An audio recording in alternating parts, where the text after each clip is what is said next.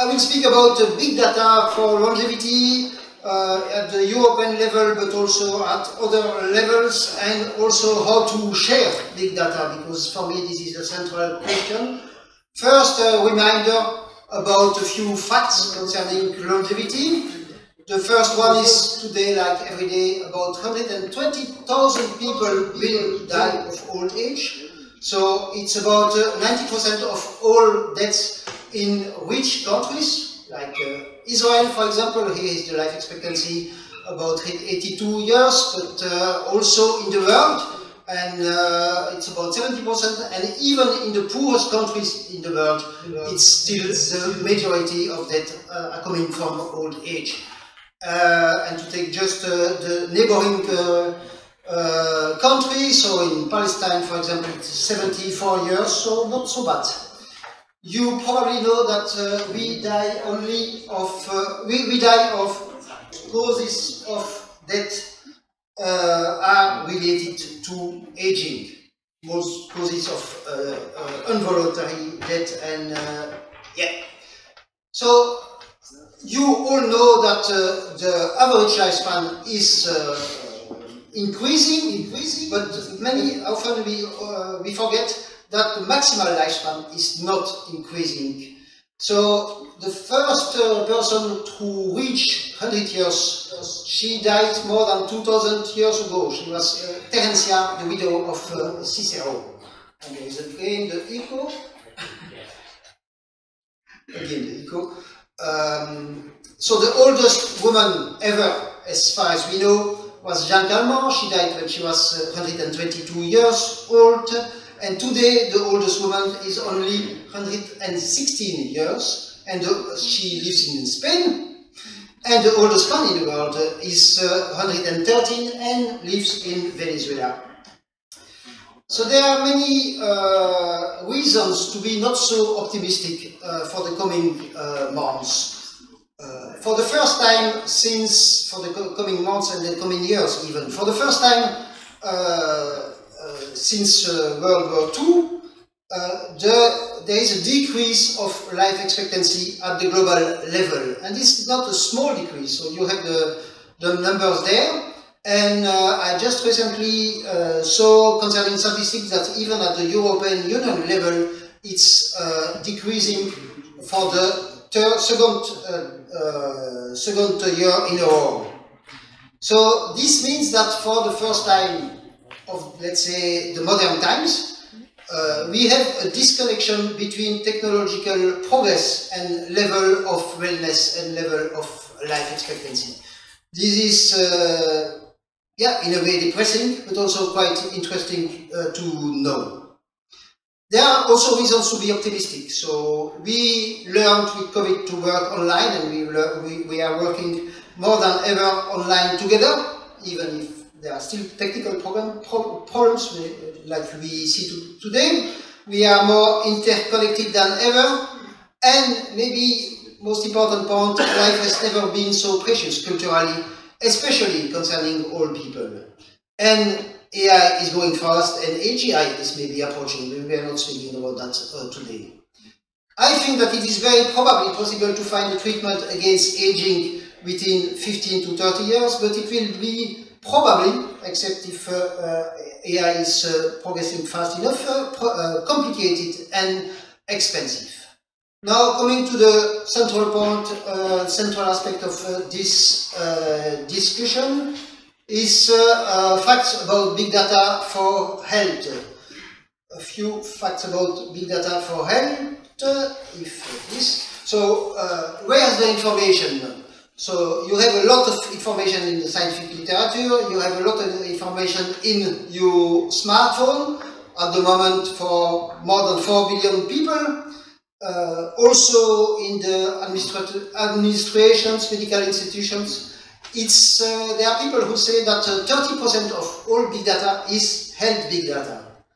So, for example, we have about 500,000 healthcare apps in all app stores of the world, but as far as I know, zero public space to share health data for all, or at least zero really public space working.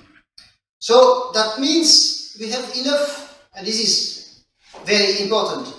The problem is not to have enough health data. The problem is to have enough health data that we can reach and that we can share, to know which human clinical trials should be started immediately, to know which existing drugs have very probably positive longevity effects, but also negative longevity effects, for small longevity progress and to prepare big breakthroughs.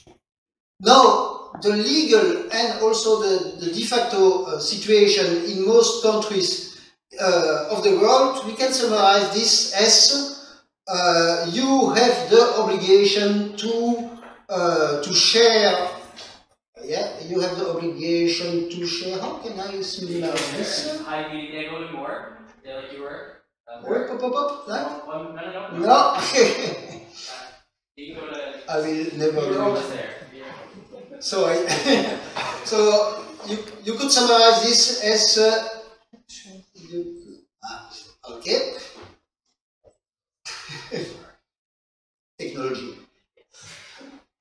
If you want to use service of private companies or even public entities, you are obliged to use to sell the data or to give the data to them, and you are not allowed to use it again. So in no country with the tools that we have at the moment, nobody is allowed to be really the owner of the data, and in fact you are not allowed to share it with scientists.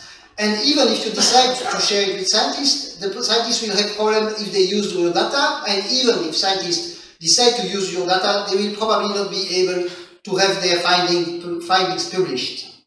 What can we then do for a few possible open solutions? First, I want to say that there is, especially in Europe, and probably Israel, I don't know, but especially in Europe, you have this idea that health data is sensitive. Well, of course it's sensitive, but it's less sensitive than your political life, your sex life, much of your private life, and it would be less risky if the health system is public and if health data are not to be sold.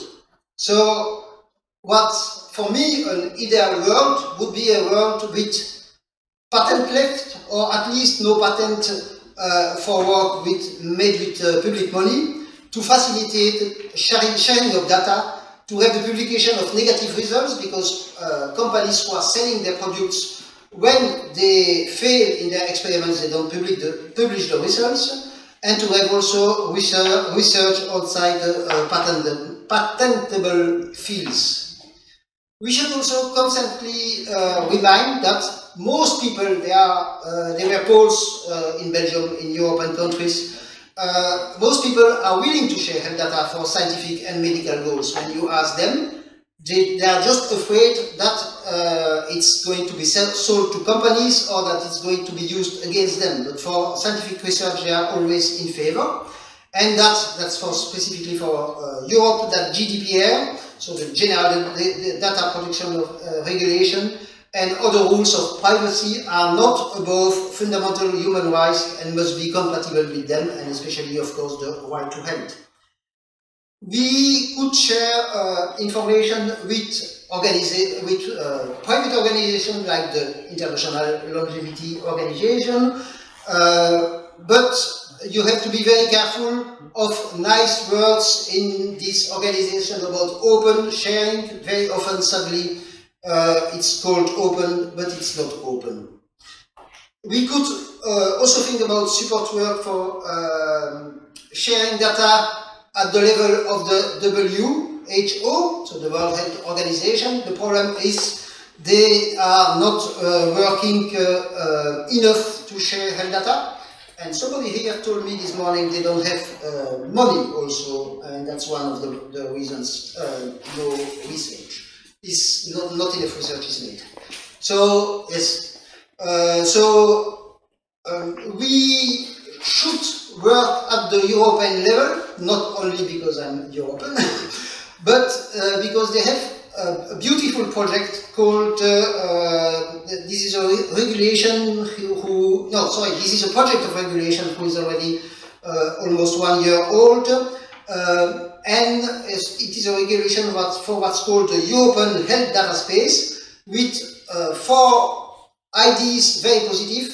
Interconnectivity of databases, health databases, of course. The concept of what they call altruist databases, it means that the information you bring there, the information you take there, cannot be used to be sold or to be, so cannot be used for commercial goals, and of course can be shared with scientists, otherwise it's not really interesting. Let's say the main problem of this regulation is that democratic organizations, especially democratic European organizations, are not very fast. The most spectacular example concerning time also is the fact that Europe decided already, I think, 6 years ago to suppress summertime, you know, and it's still not done. So even for very simple things, it takes time. Of course, I was surprised today we didn't speak about this yet. We should use artificial intelligence. We know that things are going very fast. We should use the artificial intelligence on the positive side, I would say, for healthy longevity, but also on the, let's say, negative side, because other use of artificial intelligence, of artificial general intelligence, could be very dangerous. So it's also against risk, against existential risks. So because other priorities are more dangerous.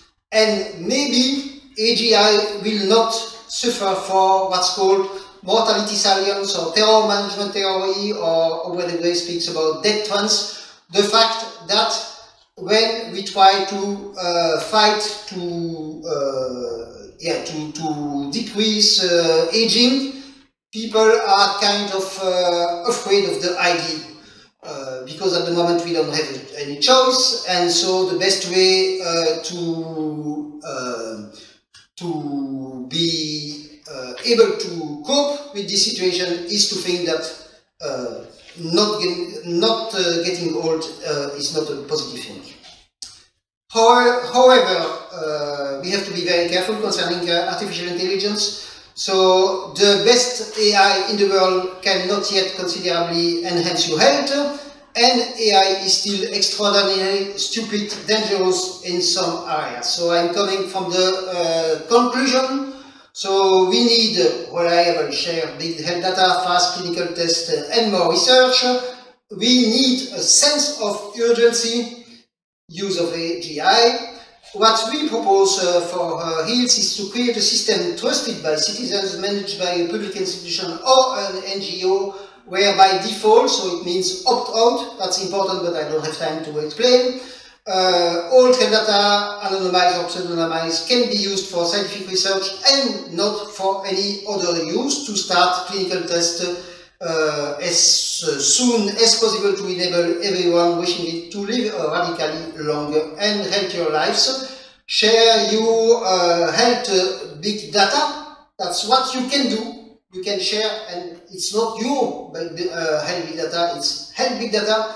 You could also start trials on animals, start clinical trials on all well-informed volunteers. No, or support this. And I want to thank you, and also a few people were asking me what's going on about one of the projects that HEALS is supporting at the moment concerning the Juven Foundation and his very old trust, so ask me privately after that.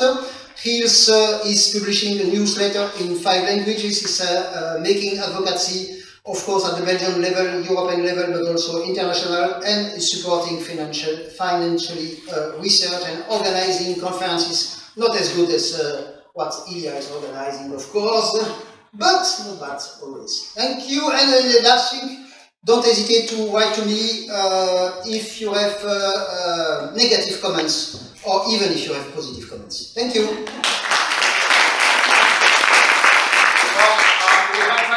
Question, or otherwise it is all in the book. So thank you so much.